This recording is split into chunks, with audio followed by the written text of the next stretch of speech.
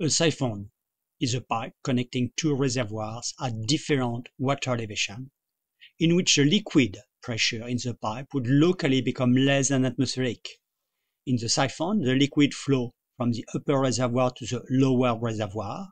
In the process, the liquid is lifted up to an elevation higher than the surface of the upper reservoir before it goes downward and reach the downstream reservoir. These photographs on the movie illustrate a simple siphon used to drain a laboratory flume. The red color dye on the transparent wall of the siphon conduit enable us to visualize the flow motion in the siphon as the water is lifted upwards to pass above the black-colored wall of the rig, and then is discharged further downstream. When the siphon flows full, the application of the energy equation between the upstream and downstream reservoir gives a relationship between the velocity in the siphon and the head difference delta H, vertical head. The velocity V in the siphon is given by the equation of conservation of mass for an incompressible fluid. On combining the equation of conservation of mass and conservation of energy, we obtain a relationship between the discharge of the liquid in the siphon and the difference in vertical elevation, delta H, between the two reservoirs. The startup of a siphon is called priming. It requires to exhaust the air or the gas from the top of the siphon. Once primed, the siphon discharges at a rate given by the above equation.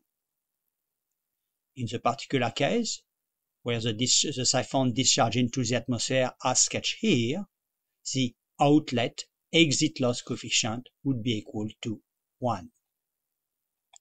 The siphon is a simple and efficient form of drain. To drain a reservoir by natural gravity, at the highest point in the siphon, the pressure falls below atmospheric, and the pressure P at this highest point might be obtained from energy consideration, in which delta Z is the elevation of that location above the upper reservoir, and L prime is the length of the conduit from the upper reservoir to the highest point.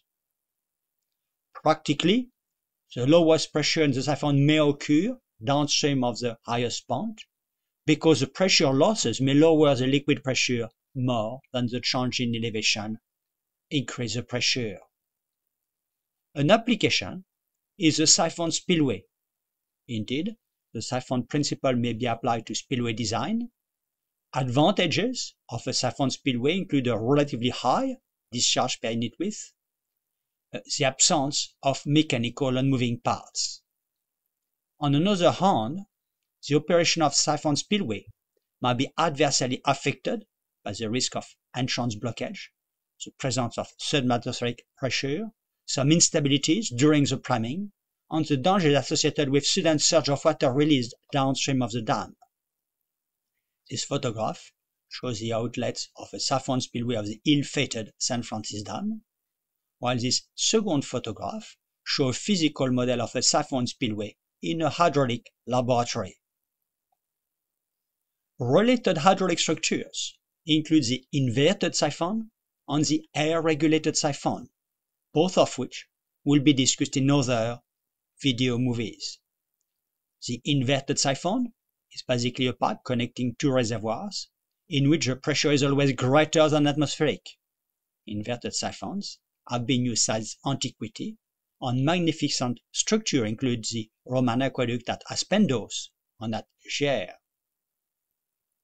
The air-regulated siphon is a relatively recent development which allows amounts of air into the siphon during the priming, ensuring a smooth and gradual priming action and a controlled siphon spillway operation.